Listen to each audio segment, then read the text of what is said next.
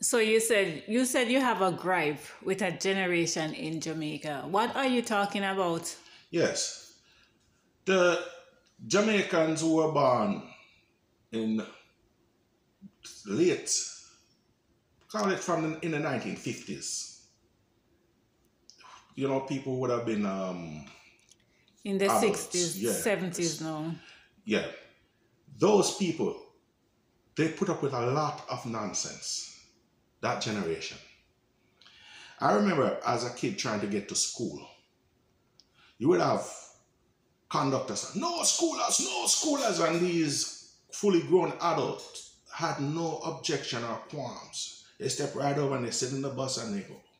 Another thing, you would have a man come from an area nobody know and beat up a female. And people, that generation, oh, man and woman business, me not believe, me not business in it, Lord, man. And our generation don't put up with that nonsense. You can't do that. You know? Yeah, and a lot of slackness that generation put up with that today won't fly. But I see another degree of tolerance for foolishness coming into the ghetto again. And I call upon my generation and the generation after me to resist that kind of trend. The thing about man beat up woman and people abuse children. That's nonsense. Stand up against that. You know? The bad man in my time, area bad man, the man they never put up with slackness like that. You can't come beat up no girl around there. It licks to your body. You have to run away if you're lucky if police come collect you, man.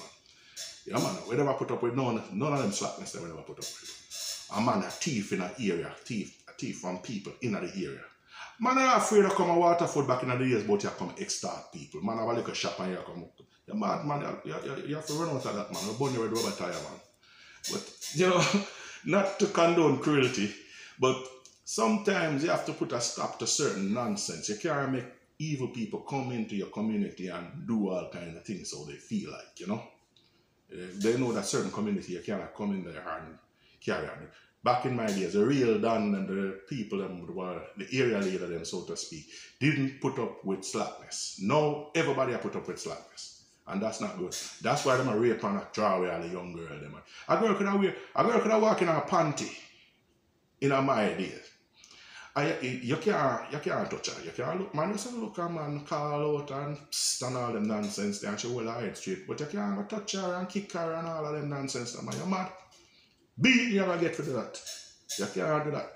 Rape, we never put up with no farmer. That even well up on a girl and if she don't like you, or she don't know nothing with you, you cannot do that. I'm gonna try now, but just when them try and people start noticing one of them are harass girl pitting them in the area. Remember we are gonna make you know about it. And you know we are making you know about it. Licks to your body. You have to run away. We don't deal with rapists around here. And that's how it used to go. And Jamaica stop put up with slackness again. And that me have to tell you.